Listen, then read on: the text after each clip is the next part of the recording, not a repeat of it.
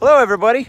Today I'm going to show you how we make our very own maple syrup from these soft maple trees without spending a bunch of money on fancy equipment. Stay tuned! I have always loved getting people out on a gravel road and letting them see the farm life firsthand, whether it's in the field at our full-time farming jobs or here at home on our own little cattle ranch. So now I'll bring the camera along and you sit back and ask the questions. Let's explore this Midwestern farming and ranching lifestyle together. This is your channel. This is Dodge Brothers Farm and Ranch. Well, few things are quite as satisfying as dumping your own delicious maple syrup from your own trees over a nice hot stack of pancakes on your kitchen table. But sadly, many people, although interested in making their own maple syrup, never actually give it a try, because they assume they have to have sugar maple trees, they assume they have to have super expensive equipment to boil the sap, and they're afraid it's just too complicated for them to figure it out on their own. But I'm here to tell you that if I can do it, you can do it. Okay, there's really only two things that you have to do to make maple syrup. You've got to get the sap out of the tree, and you've got to boil it until it becomes maple syrup. You see, maple syrup is just super concentrated maple sap. Now here in Northeast Iowa, we have a lot of soft maple trees. This is a silver maple right in my backyard. The only problem with silver maples as opposed to your hard maple trees, like sugar maples, is that the sugar content in the sap is a little bit less. So you're gonna have to do a little bit more boiling to get your syrup. Now you can go to the local farm store and buy yourself a maple sap tapping kit, but that'll set you back almost $100 or more for just 3 buckets and 3 taps. Guys, that's a terrible deal. Let me show you what we do. Okay, so I've got these plastic buckets, and you want to cut the ribs off one side of the bucket and then drill a hole for your tap to go through. This allows the bucket to sit really close to the tree. I just picked up these buckets for free from the local gas station that they get their donut icing in these giant buckets. One thing that's really important before you use anything to tap your trees is to make sure you get it super clean and sterilized. So I use LOC cleaner and a good dose of 20% bleach water solution before I use the buckets. Make sure you've got them really clean. Also, you want to rinse them out very, very well before you use them for sap, because any off taste or any off flavor that you get in these buckets with the sap is going to become super concentrated by the time you boil it down into syrup. Lastly, just peel these rubber gaskets out of the lids so that they fit a little more loosely on the top of the bucket and they're easier to get on and off. Now, one important thing about tapping trees is you want to keep everything clean, because if you introduce bacteria into the wound in the tree, that's going to seal the hole off and start the healing process too soon, and your tap hole will dry up and quit producing sap. So that's why I buy these super cheap little taps that I throw away every year. They're only about 10 cents a piece. And that way I don't have to worry about getting them super clean before I use them next year. All right, we've got our buckets ready and clean. We've got our taps. Let's go ahead and tap some maple trees. All right, select a nice spot on the sunny side of your tree above a taproot or below a main branch and head into the tree at a slight upward angle. Make sure you're using a nice clean drill bit that matches the size of your tap and go in 2 to 2.5 inches, no more than 3 at maximum. Run your drill bit on a slow speed and make sure you get all of the shavings out of the hole so they don't plug up your tap. Grab our nice clean bucket. Grab our nice clean tap. I'm just going to stick that tap right through the hole on the bucket and right into the hole on the tree. There we go. Take the hammer and tap it in. Now make sure you don't pound it in too far or too hard. Just get it nice and snug in the hole. And don't worry about those little specks of bark. We'll filter those out later.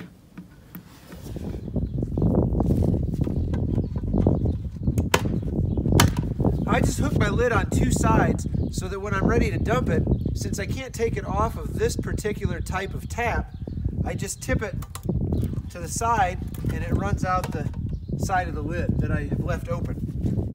Guys, you got to check out this tree I just tapped. I've never seen one run this fast before.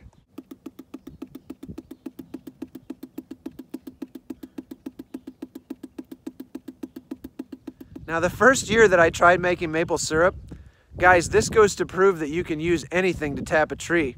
I strapped old water jugs onto the tree, poked a hole in them, and I gutted out some old ballpoint pens and stuck those in the hole that I drilled in the tree, and it worked just fine. I still got sap and I still made maple syrup. So don't let money be an excuse. If you want to give it a try, just use whatever you can get your hands on.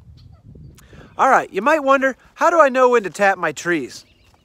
In the springtime, when the weather gets into the mid-40s during the day and down into the 20s overnight, this is the prime time for sap flow.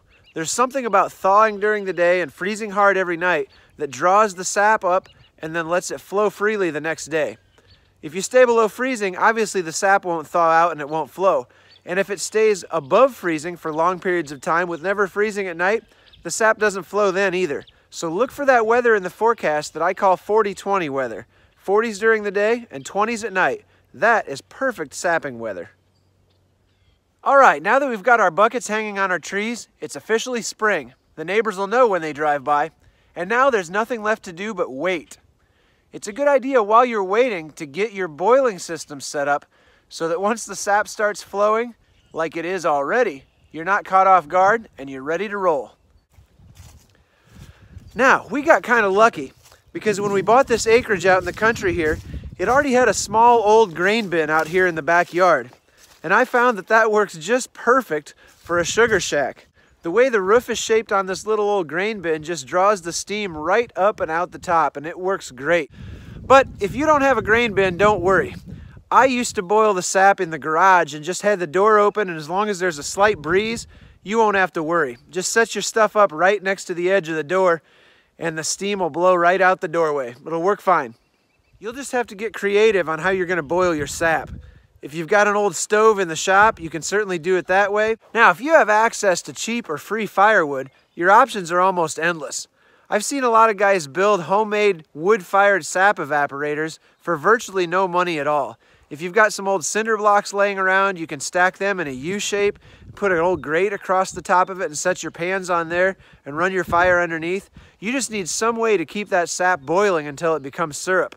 It takes 40 to 60 gallons of sap to make 1 gallon of maple syrup. So as you can imagine, that's a lot of boiling. So I did a farmer solution and just ran a line from my propane tank out to the Sugar Shack grain bin to run this double burner turkey fryer. Well, the sap is flowing like crazy, so let's collect some and cook it down.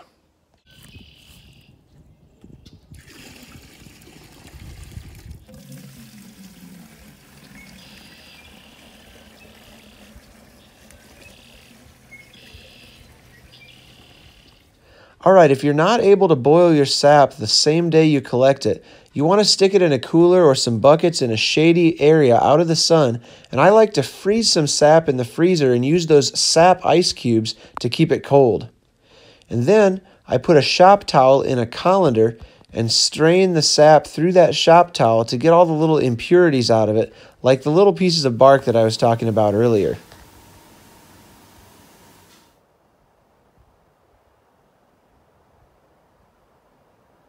Boiling is sometimes the funnest part. You get to sit around with friends and chit-chat, and you get to smell the wonderful smell of steam rolling out of your sap pans. Well, I'm hanging out with the kids in the grain bin here cooking maple syrup. Actually, we're cooking sap, and it's going to become maple syrup. You like the smell, Kaylee? Yeah. What's it smell like? Toast. Toast? It doesn't smell like toast. No, it smells pancake. It smells better than anything.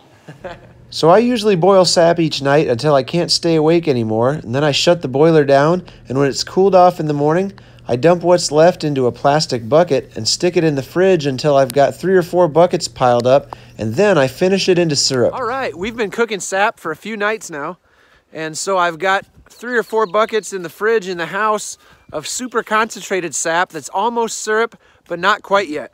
So tonight we're going to put that in the pot and turn it into syrup. So at the bottom of this bucket, you're going to notice some stuff that kind of looks like dirt. And it's actually called sugar sand. And what this is it's some minerals and impurities from the sap that gets super concentrated and then settles out overnight after we get done boiling the sap. Okay, so I have learned from firsthand experience from screwing this up that it's absolutely critical that you pay attention almost the entire time when you're finishing the syrup. Don't walk away and let it boil for half an hour and come back, because you might just ruin everything that you've done all week long. I did that one time. I didn't think it was close, and I walked away for 15 minutes and came back, and it had boiled over and burnt all over the bottom of the pan, and it was all over the garage floor, and there was flies in it, and I was so sad. I was mad and sad and really disappointed. So don't do that. You want to be right by the pan almost the entire time, because what I've noticed is when it gets really close to that 66.5, 67% sugar content, it foams up really fast, and you got to turn the heat down quickly. Something kind of changes when it gets really close to the end. So what I like to do is I like to get it close, and then I'll take it into the house and finish it all the way so that I can control the heat a little bit better on the stove top. And it's just a lot easier right there in the kitchen with the thermometer to keep checking on it and do it right.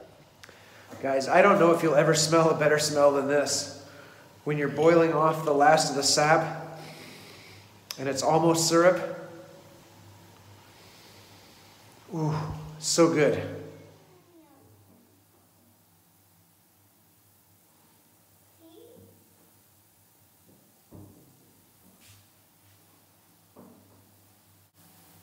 Okay, I went ahead and brought the stuff inside to finish it up because it went through the first big foam up. It was just boiling along normally, and then all of a sudden it just foamed all the way up to the top of the pot, which is extremely common, I've noticed, for when you start to get close to getting your syrup finished. So you notice behind me on the stove, I've got a pan of water right next to the pan of sap/syrup that's boiling on the stove. You need to get your syrup finished, otherwise it won't keep properly. And to be classified as actual syrup, it needs to reach 66 to 67% sugar content. We don't have any fancy equipment for testing that, but what we do know is that the syrup is going to boil 7.1 degrees hotter than water will. Now, typically water boils at 212 degrees Fahrenheit, but it depends on your elevation, it depends on the barometric pressure, and it depends on how well your thermometer is calibrated. I just use a cheap digital meat thermometer, but it is a good idea to grab a hold of it with something a little longer than the thermometer itself. Otherwise, you're going to burn the hair right off your fingers. Now, it's a good thing we checked, because this thermometer seems to be telling us that our water tonight is boiling at about 214 degrees. So let's check our syrup.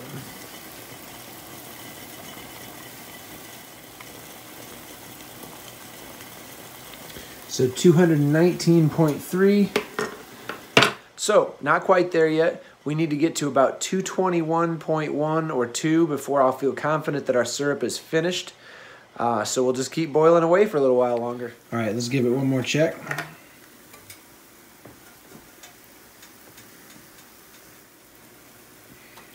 Okay, we just hit 221.5. We've got syrup. It's exciting. So what I'm going to do is I'm just going to turn this off, leave it sit on the stove tonight to cool off. Tomorrow morning when it's cold outside, I'll dump it into a bucket. Probably one of those 2-gallon buckets that I had stored the pre-finished sap in, clean it up real good and put it in there, and then I'm going to stick it in the freezer. A lot of guys will filter it right now when it's hot and then bottle it. I found that over the last few years when I go to filter it, I lose so much syrup from what gets soaked up in the filter. So I've figured out that I just put it in a bucket in the freezer, and within just a week or two, all of that sugar sand and stuff settles to the bottom of the bucket, and you can pour everything else off. And I actually just pour the sugar sand stuff into a very small container, and then that settles out, and I'm left with even more syrup on top of that I can pour off and use. And that has been the best way for me to get the sugar sand out of it, because like I said, when you're filtering such a small amount, you lose a lot of your syrup to soaking into the filter. And then when it starts to cool off while you're filtering it, it won't flow through the filter, and it just gets to be a real pain. So I found that it's just easiest to do it this way, and I like to store it in the freezer. It keeps really well. All right, so how do I know when to quit making maple syrup? Well, there's a few answers to that question. First, if the sap quits coming out of the trees, you're done making maple syrup. Second, if the buds start to open up on your tree, you're done making maple syrup. There's something that happens when the buds start to open, and it's a chemical change in the sap, and it makes the sap smell horrible when you're boiling it, and it makes the syrup taste disgusting when you get done making it. It's called buddy sap, and I tried it one time just to see if the buds had actually opened far enough yet, and it was bad news. It tasted horrible. We couldn't get the taste out of our mouth. And you'll know right away when you start boiling the sap, after just a few minutes, the steam coming out of it smells like rotten fish. It's not a good deal. So when the buds open up on the trees, you're done, even if the sap is still coming out. And the third way to know if you're done making maple syrup is if you're just not having fun anymore. Now with our silver maples, we usually only get about a 1 to 2 week window of sap flow before the buds start to open up and the sap goes bad. So it's pretty rare that I quit having fun before I run out of sap. But there was one year when it stretched on for about 5 weeks, and I started to feel like I just had to keep boiling because the sap kept coming out of the trees, and I was getting tired from staying up late at night boiling sap. Finally, I just realized the whole point of this is to have fun, and I'm not having fun anymore. So then it's time to pull the pails off the trees, yank the taps out, clean everything up, and put it away for next year. Well, that's it, folks. That's how we make our own delicious maple syrup relatively cheaply with nothing but a yard and a pasture full of silver maple trees. Thanks for watching, liking, commenting, and subscribing. I love to hear from you guys. If you have any questions or if you make maple syrup and you do it differently than we do, drop us a comment. I'd like to chat with you about it. As always, thanks for watching, and I'll see you next time.